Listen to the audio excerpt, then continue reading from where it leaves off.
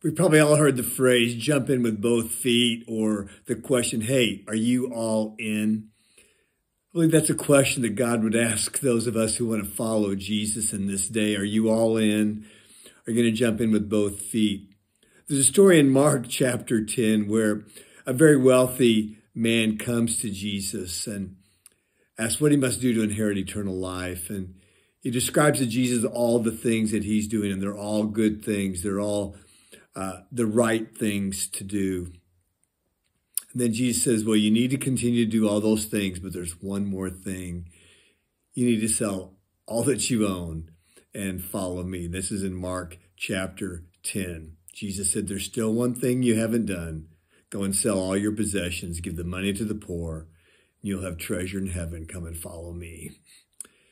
And it was at that the rich young man balked and stopped. He couldn't get in with both feet. He wasn't going to be all in. I don't believe God's asking any of us to do that necessarily, but he is asking us right now, with all the things going on in the world, with all the pressures against following him, he's asking us, are you all in? It's a great question. I sense the Spirit asking that to myself and many around me. Are you all in?